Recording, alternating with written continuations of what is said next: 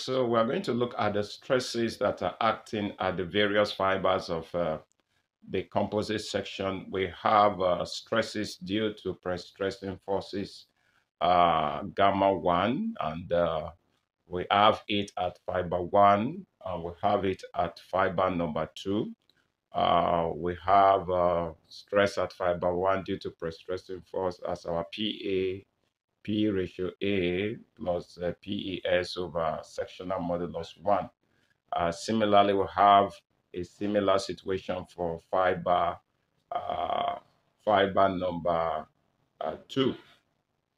We have a similar situation for fiber number 2. Sorry, we just corrected that.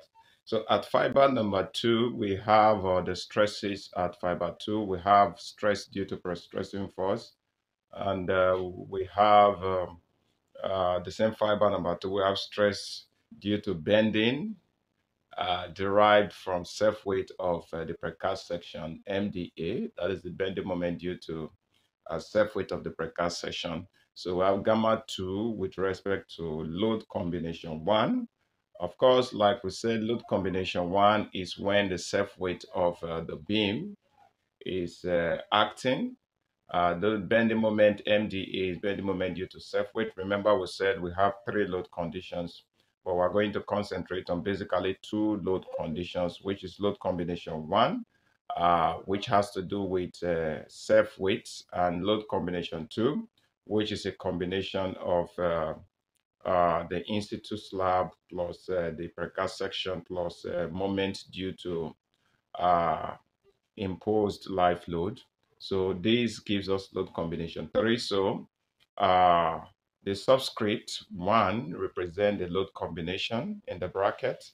So when we have this subscript, like we have here, this is 1 representing load combination 1. This represents the fibers. So when we do that, we'll say, okay, that the bending stress due to load combination 3, which is a combination of both life load, dead load, and all. Remember that at fiber number 3, if we go back to the diagram, you will see that at fiber number 3, we do not have the in-situ slab is just below it. So, I mean, the precast section is below it. So we are not going to consider that.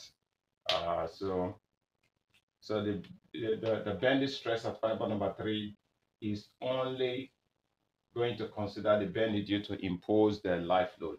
So the sectional modulus will be sectional modulus with respect to fiber 3 of the entire composite section. Similarly, we'll do the same. But remember that for fiber number 3 and for fiber number 4, because of the presence of the composite section, which is the in-situ slab and the precast section, we are going to modify the section using modular ratio. We know that our modular ratio M is that of modulus of elasticity of concrete, ratio modulus of elasticity of the in-situ concrete, ratio the modulus of elasticity of the precast concrete. So that figure, our M will be multiplied by this figure. All right. So to modify this section, okay. So take note of that when we want to carry out the design. Now we have all the stresses at number. Let's look at the fiber stresses now. At fiber 1, we have the total stress as this: stress due to fiber number 1 for precast section, and stress due to at fiber number 1 due to load combination 3. If we add it up, we'll have this expression. Also, at fiber number 1, we have stress due to precast section, stress due to pre-stress plus stress due to load combination 1 at fiber number 1. So we'll have a total of these expression for the stresses. Now at fiber 2, similarly, we have at fiber 2 stress due to pre-stressing force plus stress due to load combination 3, which is this. So we have the expression as this. And also the last we have at fiber number 2, stress due to pre-stressing force plus stress due to load combination 1, which is our MDA. So we have the stresses as this. Now, having gotten this stress, the next we are going to do, we needed to establish the necessary inequality for the cable zone equations. Now, to do that, we have to first of all know that numerically, the bending moment due to precast section numerically is likely to be lesser than the bending moment due to imposed life load. So numerically, this MDA is expected to be greater than ML. All right. So that is one condition. A second condition is that our MDA is lesser than a combination of uh, the whole of load combination theory. So for load combination one, which comprises of only our precast section moment, which is MDA, we're going to find that uh, the two conditions when MDA is greater, MDA which represents our load combination one is greater than our load combination three, which comprises of this, and this. All right, that is condition three. Okay, then the next condition we'll look at is when these three, MDA, MDB, and ML, is uh, greater than our uh, MDA. So the first condition, when this is lesser than our MDA, this, which is combination comprised of combination three, is lesser than our MDA, and when this is greater than our MDA. So we'll look at that and establish the inequalities. Okay. Now let's go over and look at the basic inequality. All right, so when we look at the stresses, now numerically we have negative stress here. If we have here to be negative stress, it means that MDA is greater than negative, our negative MDA plus MDB plus ML, which is load combination 3.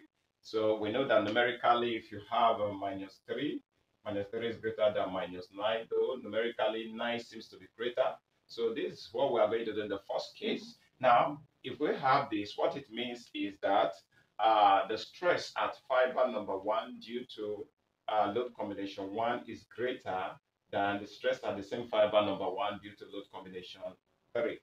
All right. Now, similarly, the same thing happens in writing the stress. If we write the stress, the total stress at fiber 1 will be this. Remember that this one is greater than the stress at fiber 1 due to 3. So all the stress at fiber 1, we have this becomes the highest stress because this is greater than this. So that's why we say the summation of this is lesser or equal to the maximum fiber allowable fiber stress. Now, similarly, the same, this becomes the lower stress limit, and if we add it up, it will be greater than the minimum allowable fiber stress. So if this is what we have, now let's look at the second case. And the second case is going to be a case where we have positive value for our load combination 3. If we have positive value for our load combination 3, MDA plus MDB plus ML, it will be greater than the load combination 1. So what it means is that at fiber 2, the load combination 3 stress at fiber 2 will be greater than load combination 1 stress at the same fiber 2. So what it means is that load combination 2 stress, which will now be the upper limit of stress. Remember that our stress due to prestress will remain constant. So we'll do that. This becomes the upper limit of stress. That is what we say. Stress at fiber 2 due to prestressing force plus stress at fiber 2 due to combination 3 is lesser than the maximum allowable fiber stress. Okay. Similarly, we do the same for this. This becomes the minimum allowable fiber stress. So we've been able to establish the inequalities. Similarly, at fiber 3, we have maximum stress at fiber 3, and that stress will be stress due to life load. And the same also, we have the minimum stress at fiber 4. That is, we're talking about the institute section and the precast and the top fiber of the institute section and the bottom fiber of the institute section. They represent fiber 3 and fiber 4 respectively. Okay. Now let's look at the stresses at transfer. The stresses at transfer. Now we know that at transfer, the section, which is the precast section, is going to be analyzed, it's going to be constructed in the factory, and what we are talking about is the self weight. So during construction, you only have the self weight, which we represent by our load combination 1. So at transfer, we are going to be dealing with load combination 1, both at fiber 1 and at fiber 2. So let's start with fiber 1. The total stress at fiber 1, let's look at the maximum stress. Of course, the maximum stress will be located at fiber number 1. That is where we have the maximum stress, and that is due to load combination 1. So while the minimum stress will be located at fiber 2, where we have minimum stress. So this results to the equation, the inequality. So let's call it equation 1. Now, at working load or during the service life of the structure, we are going to be dealing with all the load combination, which is load combination 1 to 3. So we are dealing with 3 load combinations. Now we look at the various fiber in this case again of the precast section. Let's start with fiber number 1. The total stresses at fiber number 1. Remember, we've gotten these stresses. So all we need to do, we look at it here. At fiber number 1 due to combination 3, fiber number 1 due to combination 3, this is what we have here. So this becomes our minimum value for stress. So at fiber number 1, while also at fiber number 2 load combination 3, this gives us the minimum fiber number 2. Let's look at fiber number 2. This fiber number 2. We have maximum stress here, and at fiber number 2, working load, we are going to have fiber 1 and fiber 2. So let's pick it out. We have fiber 1 at working load. Fiber 1 at working load, this is the stress. We have the stress. Fiber 1 at working load, this is the stress. Now at fiber 2 on working load at fiber 2, this is what we have, and this is the stress. So we'll write it here. So we have this, we have this, and we have this. Okay. So now this gives us the 4 equations of stresses that we're going to deal with. So now from this equation, we're going to determine the cable zone equations by obtaining the cable eccentricity for each of them, and as well we're going to determine the upper and lower stress, lower limit of pre-stressing force. All right. So let's look at the equations for the cable eccentricity. We are going to have equation 1. We have from equation 1. We looked at the expression for equation 1. We have the expression as this. Now, collecting like terms to obtain our cable eccentricity ES, we're going to have ES dividing both sides by this. We have the inequality sign changing to this direction. Solving for ES, we are going to obtain ES in this format. So we have our ES to be Z1 over A minus F maximum Z1 over P plus MdA over P. All right. So this is the first equation for cable eccentricity. Let's call it equation 1C. Now from equation 2, we're going to have a similar thing where we have the total stresses to be greater than the F minimum, which is the minimum fiber stress. Now take note that the minimum fiber stress is negative. Take note that this minimum allowable fiber stress it has a negative values. All right. So if it has a negative value, so this is greater than this. So if we solve this out, we're going to have the cable eccentricity EX for equation 2. We'll have it to be this. All right. So let's call this equation 2C. Similarly, from equation 3, we do the same. We're going to have this expression for equation 3 ES. We'll have it on the board. All right, so from equation number 3, solving equation 3, you can see PA over MdA ML. We have collecting like terms and taking the expression for ES. We're going to have our ES to be Z1 minus Z1 over A plus F minimum over P Z1 plus this. So simplifying the whole of this expression, we're going to have that equation 3C as the 3. We're going to have it finally to be this as our cable eccentricity for equation 3. Let's call that equation 3. Eccentricity obtained, ES is less than the whole of this expression, and let's call it equation 3C.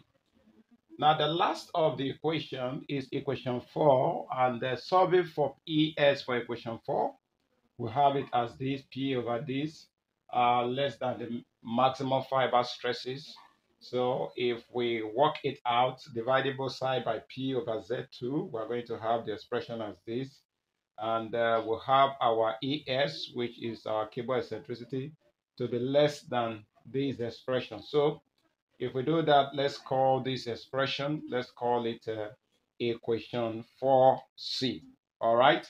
So we've gotten the 4 equations for the cable zone.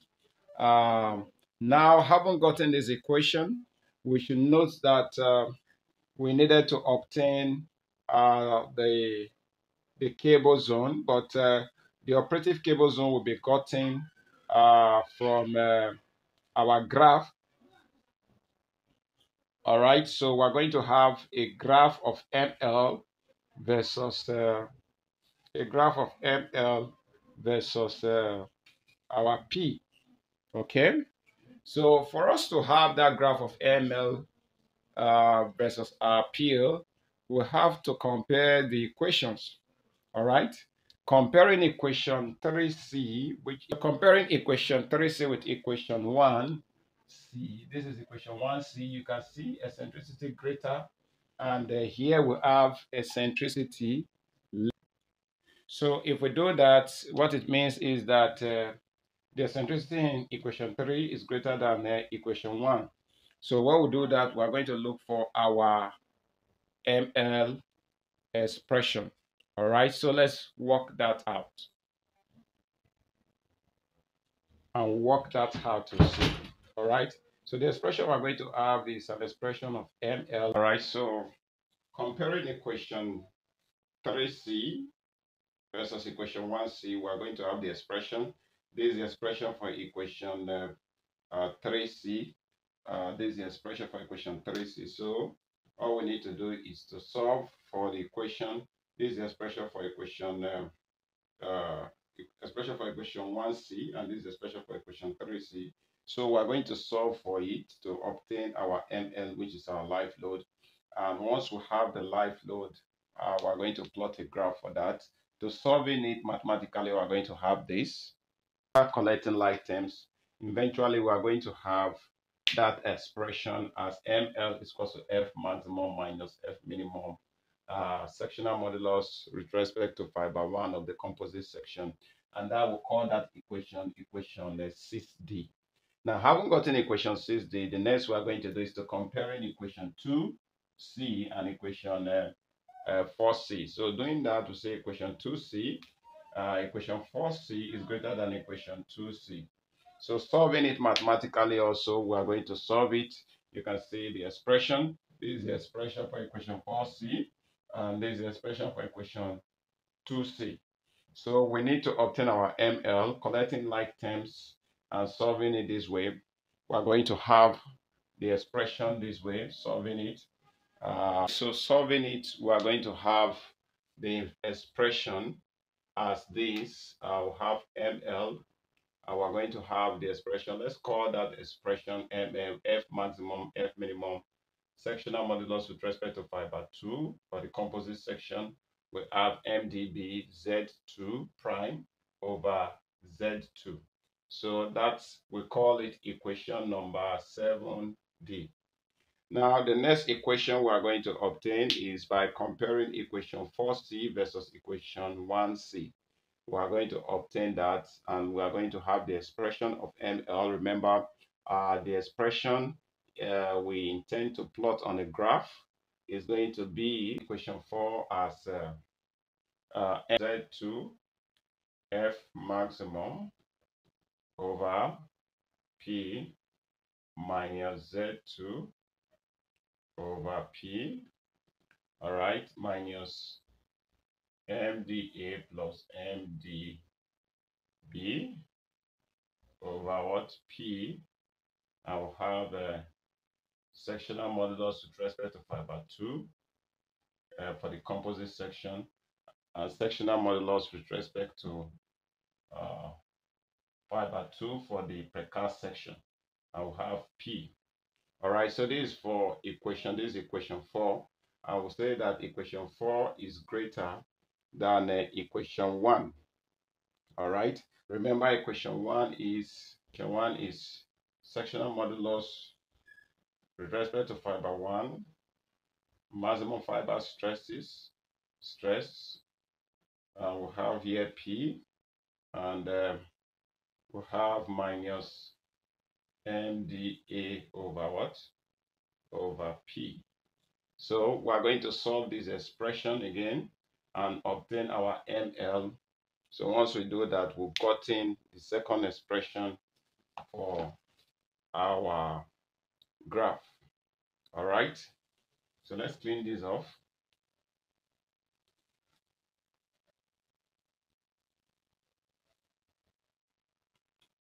So once we have this, we intend to obtain our I haven't solved for equation 7D like we did, comparing this with this. Where we simplify this expression, we're going to have this as ML less or equal to Z2 prime over Z2 close bracket F maximum close bracket Z1 plus 2. So we have the entire expression as this. We can look at it from the other.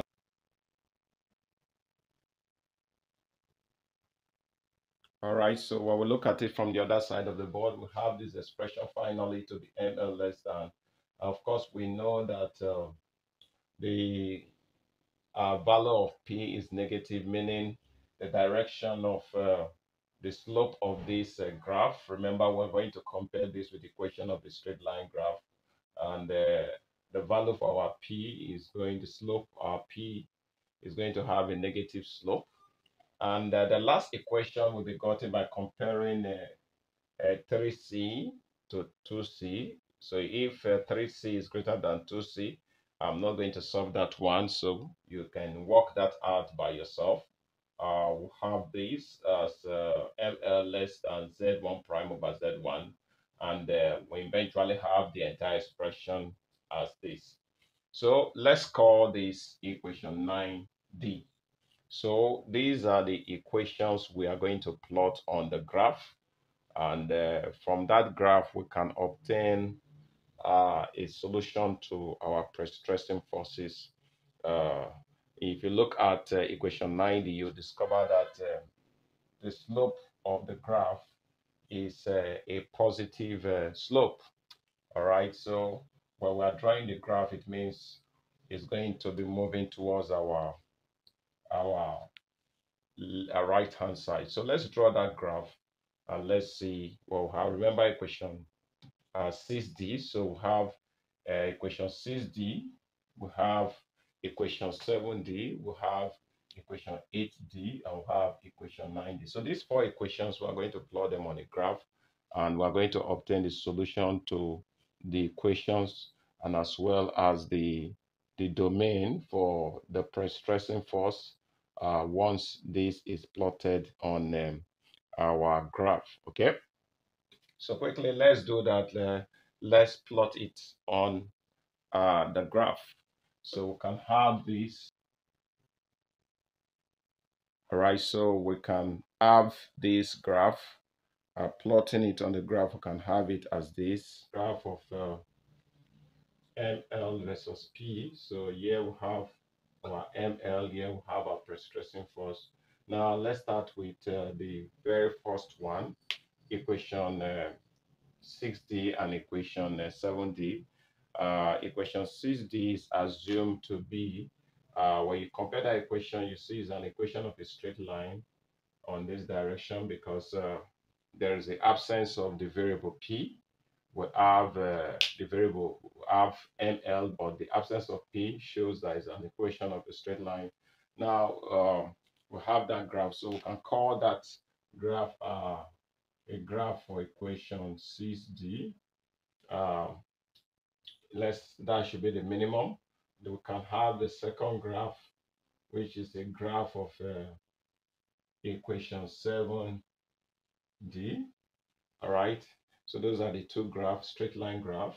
Don't mind my drawings. So, and the next is a graph for equation 8D. We know equation 8D will have the slope to be a negative slope. So that equation, we're going to have it moving this direction, a straight line graph.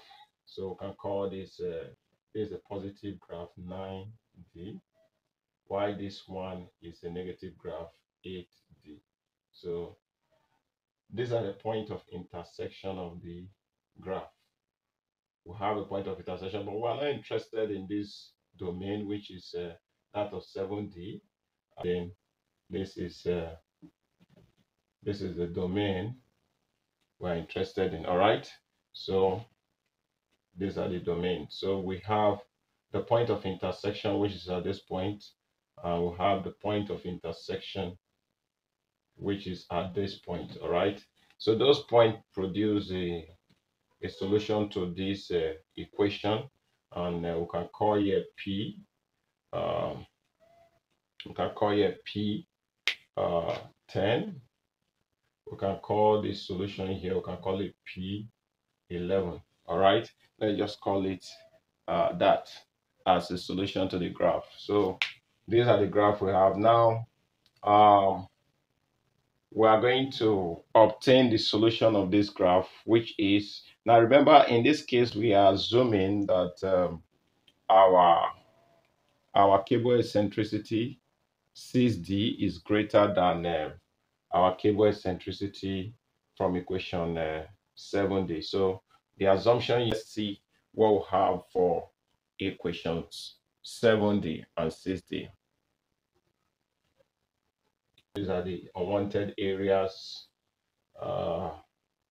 Similarly, we have these ones. So this is the domain. So we have P10 and P11 as a solution to this equation. So let's call it our 0 mark. So the next thing we wish to do, we have agreed that equation 6D is greater than equation 7D. But this may not be the case. It could be that equation 7D becomes greater than 6D. But this graph is a graph where we have equation 6D to be greater than equation 7D. Equation 7D,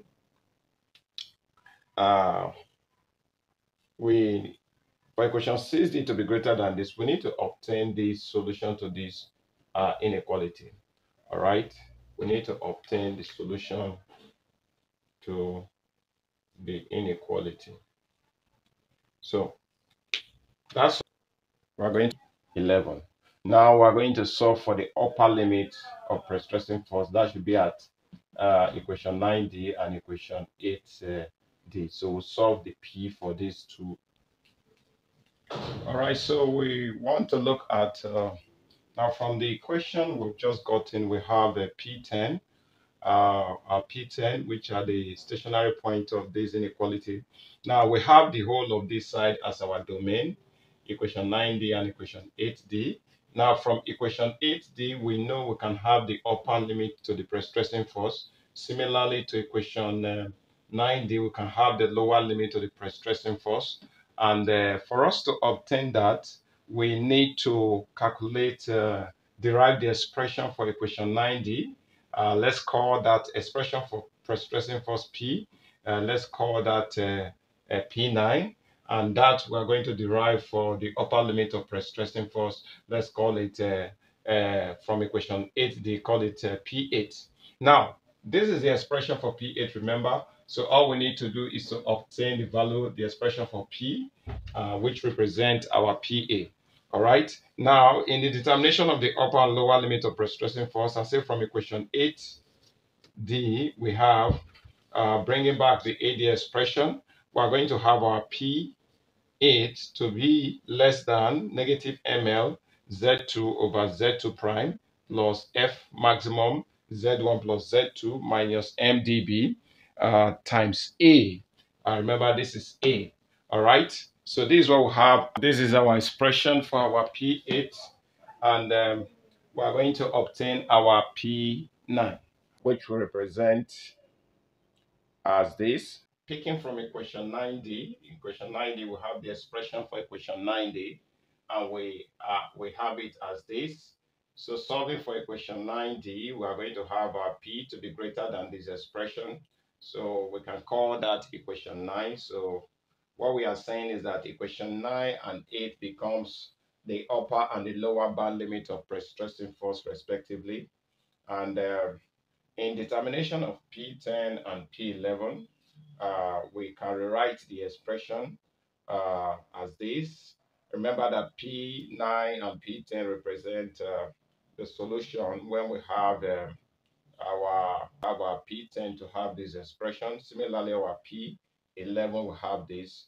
But remember that it is not advisable to choose a pre-stressing force above P10. So uh, P11 is not as necessary, but though we know they are the stationary point, but it's good we have the expression for it.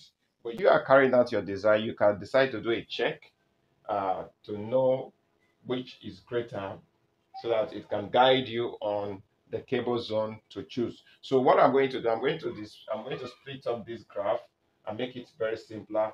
I'm going to have equation 9D and equation 8D. I will pick only equation 6D on one graph. While I'm going to have, I repeat the same thing, but this time I'll pick equation 7D on a particular graph so that we can check this condition of 6D greater than this or 7D uh, lesser than 6D, whichever is the case. So those conditions will guide us as to what equation to use, because if we see the solution to be somewhere here, we'll have the solution to be somewhere here. All right. So if we do that, you are going to have here, if you solve that, you are going to have here to be P10. All right. Why here will remain, here becomes P12. Okay. So that is what we are going to see. But instead of doing it, we can decide to separate this graph so that, but we can look for P10. We can look for our P12 because we already know what P10 is. I use the symbol P10 because when you solve for this at the intersection point of equation 7D and equation 8D, which is this point, if you solve for it, you will have an expression that is similar to when you solve for equation 6D and equation 9D. You will have the same expression. So that's why I call here P10. But here you are going to have a different expression when you solve for that. All right. So I'm going to draw the summary graph so that you get it clearer. Maybe I'll draw it so that you get it clearer. So, but we need to obtain this equation P12. All right.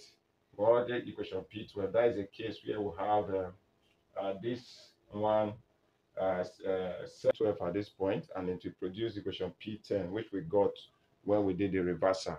All right. So let me just draw the graph so that we'll see it clearly